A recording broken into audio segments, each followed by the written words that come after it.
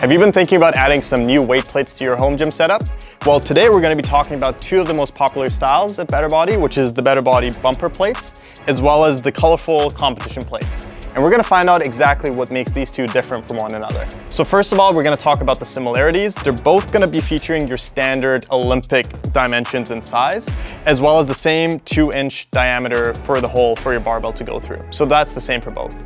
Now, the main difference is that with the colorful competition plates, the weight increments go from 10 pounds to 25 pounds, 35, 45, and 55.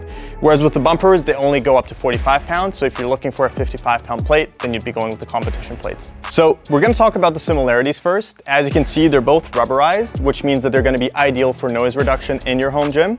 Now, also the added benefit of having it rubberized is the fact that it makes it a lot more durable. With a lot of machine weight plates, a common issue is that you're going to see a lot of chips over time. Now with these plates, it's actually not going to be much of an issue. The differences specifically between these two is with the colorful competition plates, you're actually going to be a lot more dialed in terms of the weight.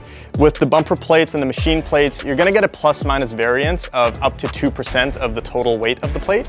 Whereas with the competition plates, they're actually measured to only have a 15-gram variance at most. So what this means is that you're going to get a really accurate reading on the competition plates, whereas with the machined weight plates and the rubber bumper plates, it's going to have a bit more of a variance. While we're talking about the competition plates, another thing that I'd like to point out is the fact that they do feature this huge steel disc in the middle, which just helps with durability. And they're called competition plates for a reason, because these are actually used for official competitions when people are doing different Olympic lifts and power lifts. So these are really built to last a lot longer than regular rubber plates. So hopefully this video has been informative in terms of helping you make the best decision for the right bumper plate for you. These products also offer our extended 2-year warranty, which is industry leading. So if anything goes wrong with these plates, even though with the competition plates specifically, they're meant to last a lifetime. But if anything were to go wrong, you know that you have the replacement covered. If you have any additional questions, don't hesitate to reach out, and happy lifting.